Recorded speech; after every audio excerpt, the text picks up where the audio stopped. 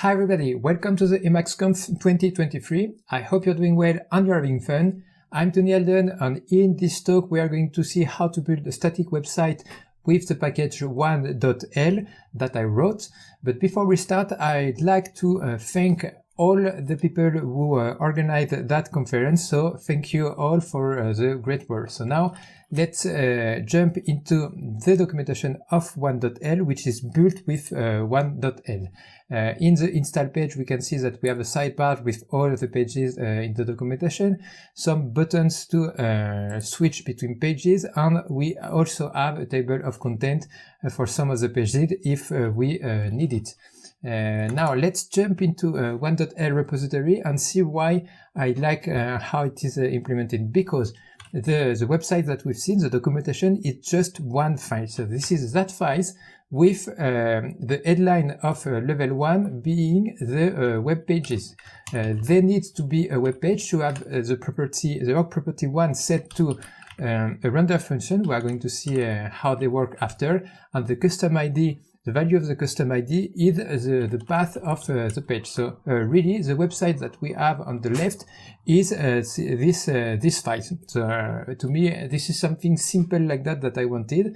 And another thing is that when we want to change something with one.el, we don't change configuration or write JavaScript or anything else. We just write Emacs Lisp code or a bit of CSS. So this is what we have with a mini buffer website that is built with one.el, and the only thing that I had to do is to write Emacs Lisp code. So those are two things. The content in one file, and if we want to change the layout, CSS and Emacs Lisp. This is one.el. Now let's go to our node, and we are going to start a new project. How do we do that?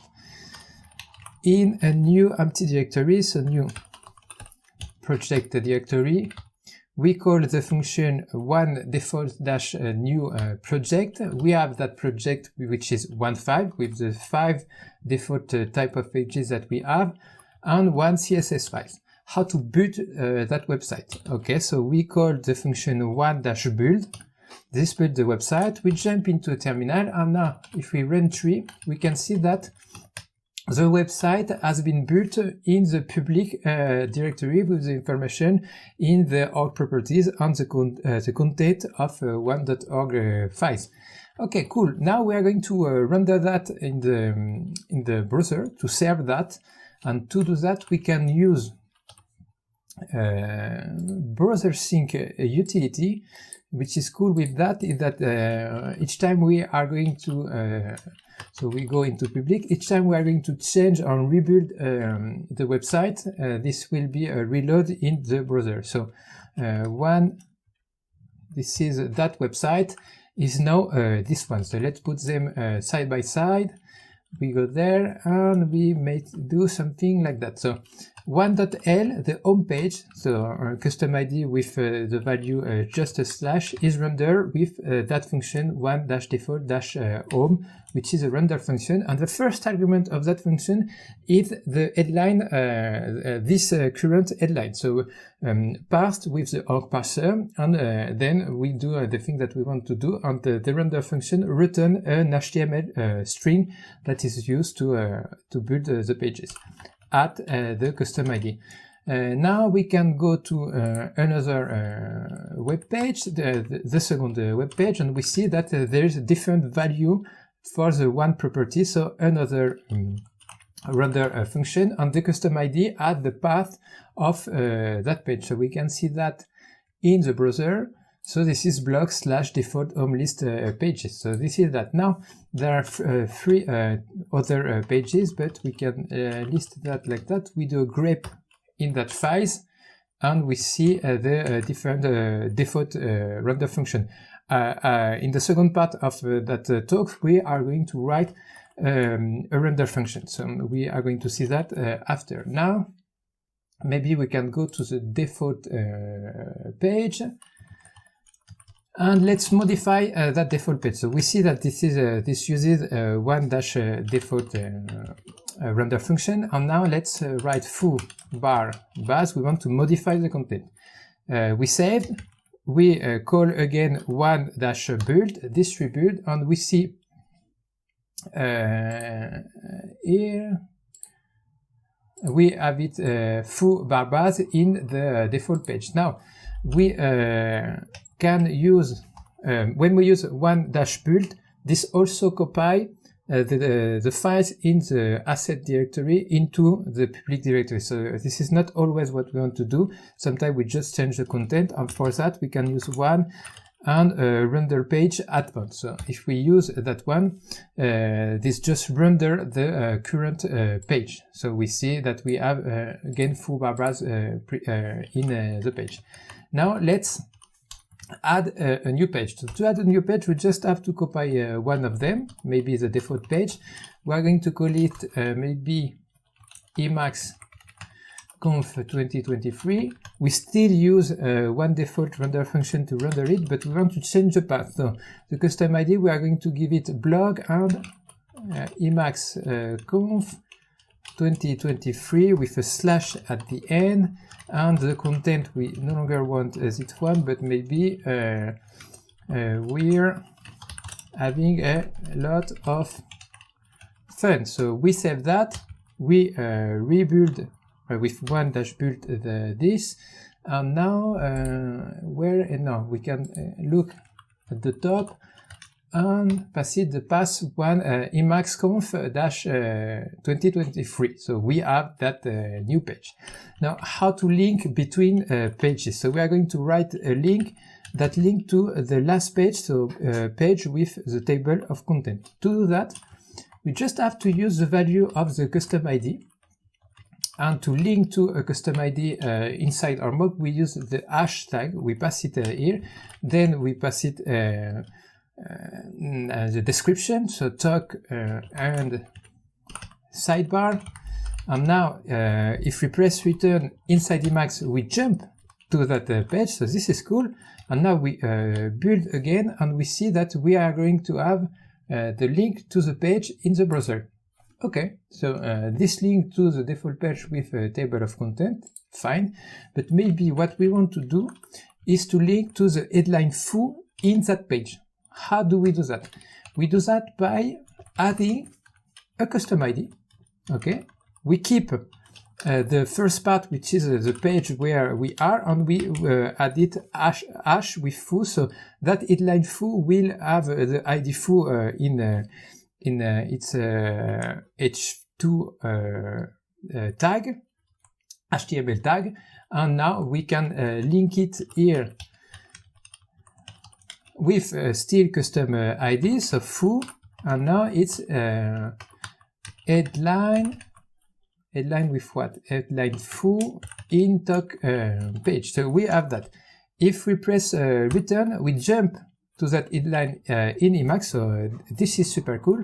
And now if we call one-build, we see in the browser that we have a new link, and this link to that specific inline. So this is cool. So we have the link between pages that works inside Emacs, and that works well also in the browser. Now, let's say that we want to change the CSS. So we've added a page with specific content, and we've done some link. Now we want to modify the CSS file, which is in the asset directory, so one.css.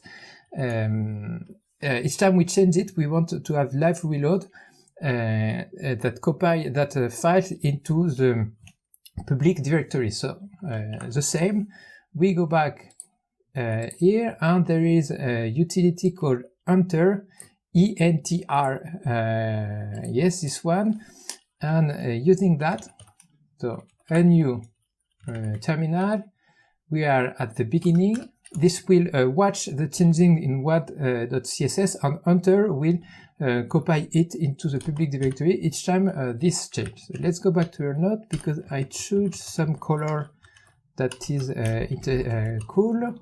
And now we go back to the CSS files. We put them side by side, and maybe we go to the new page that we were changing, and we are going to change the body. the background color, and maybe we can change with the color that we've just taken. So just we save and we see the changing happening.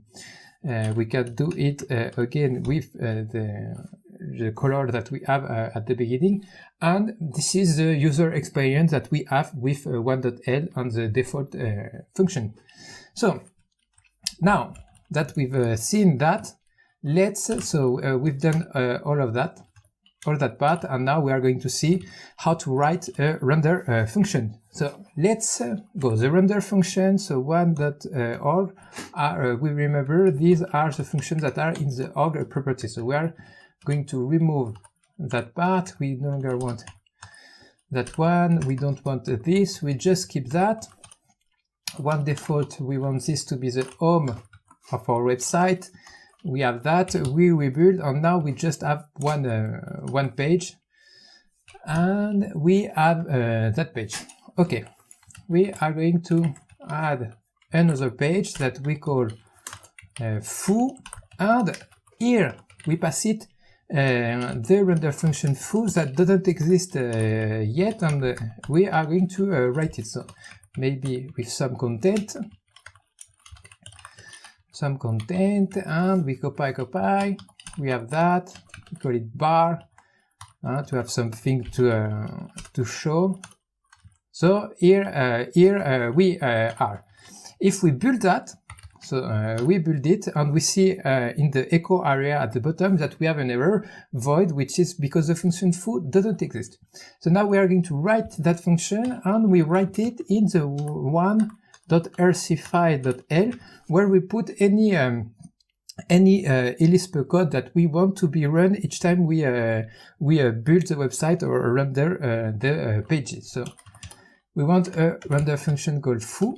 Okay, so that takes 3 arguments: page 3, pages, and global. We are just going to look at page 3 in our case, and the render function return an HTML string. This is the thing that we want from them. So maybe foo bar and bars. Now this is something well defined, and with one.org here, the file, we rebuild this, and we can see now in the browser, if we go to the page foo, that we have foo bar bars. So this is exactly what we have rendered by the render function that is set. We see at the bottom in the one.org file in the one property. Now this is HTML, so we can pass it, for instance, h1, the tag h1. We save that file. We go in the one.org file. We build again, and now we see that we have an h1.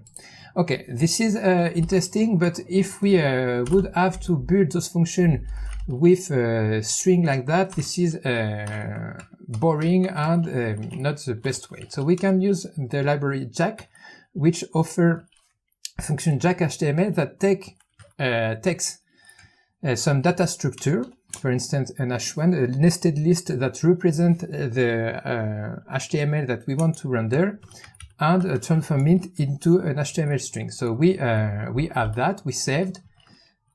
We rebuild in the one.org file with one build, and we see now that this has been built using Jack-HTML. Now, what do we want to do? Okay. See, the thing that we want to do is to understand page 3. So what is page 3? Page 3 is when we go to one.org. This is really for foo. This is the past, the parsed data of that headline, that page. So this is done with, no, not this one. We use, so in the mini buffer, we use one parse buffer, and we see this is the data that we have with that function. First headline, and the second headline, this is the parse tree that we have there. This is that data that is passed to the foo render function. One thing that is cool, so RC here, is that as we are dealing with data, we have all the data of the website, we can show them in the web page. No, why not? So it's great to write the website and also to debug if we need to debug at some point. So let's render page tree directly in the page. One.org, and we rebuild, we reload, and we see this is what we have. This is the data that we have, okay? And we have, for instance, the row value, which is full, which is the headline, the content of the headline in a row format. And we also have custom. So here we have the custom ID foo and one foo, which are the properties. And when we inside those foo, those render function, we have access to this. So let's what can we do now is to let's get the row value. So we no longer need that. Maybe we can do something like that. So we create some now HTML.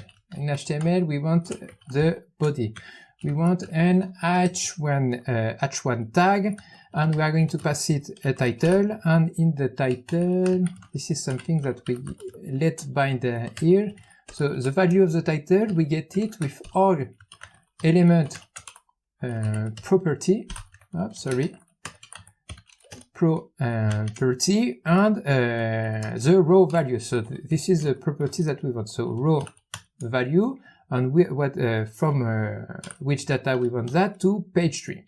So now let's have one.el at the bottom.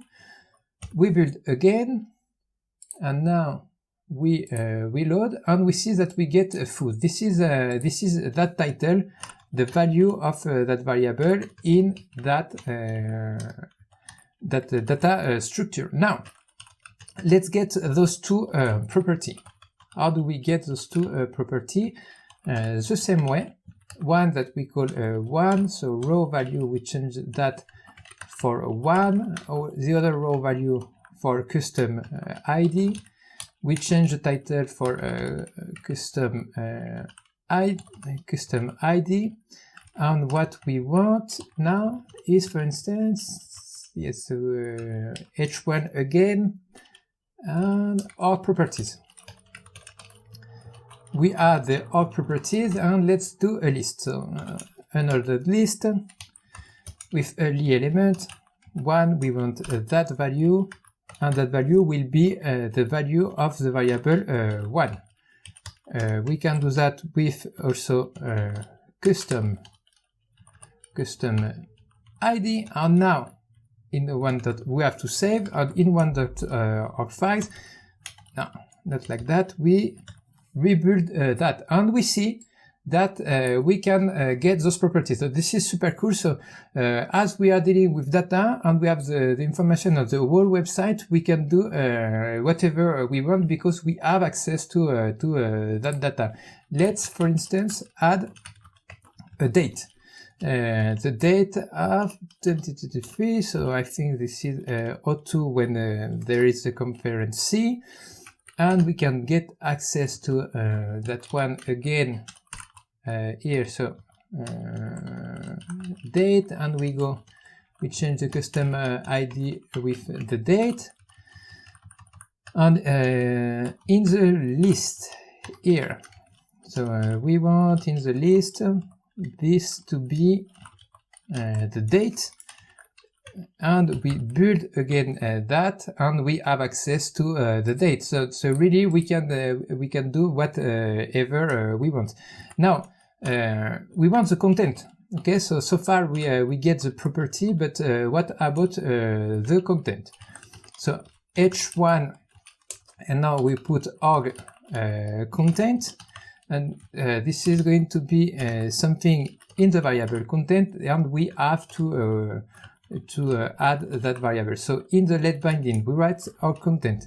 We are going to have that content from the page tree. To do that, we use org export. So we need to export something into HTML. We export the data with the backend. So the data that we want is page tree, but we don't want the first inline. So we use org element, just contents, and we pass it page tree. So this is that, but for the exported, we need to pass it also how do we call that? We call that an org backend. So one-org is the org backend provided by one.el, and the last argument is nil. We are almost done. Now with one.org, we build the website, and we see that we have an error. Is because this is not contents. So the error, Okay, the error was this org element content, I think. And now we build it, and we must see it here. So we have the content, we have the org values, and last thing that we can do maybe is to put some CSS. Let's have a look to one default function. So we can see in one.el files that we have a lot of default functions that we can use to take inspiration. And the last thing that we need is to link to the one.css file. So we are going to do that. So, one.org, rc files, and this is here. So HTML we don't need. We have that one. We want the head to be here, and we pass it a class, which is a title, a div with the class content. We have that, and now with one.org, we build it again, and we should see the website render with the CSS, the property, and all the content. And we've done that just with that Emacs Lisp file. So this is all I wanted to show you today with one.el. I hope you enjoy the talk, and have a nice day and a nice conference.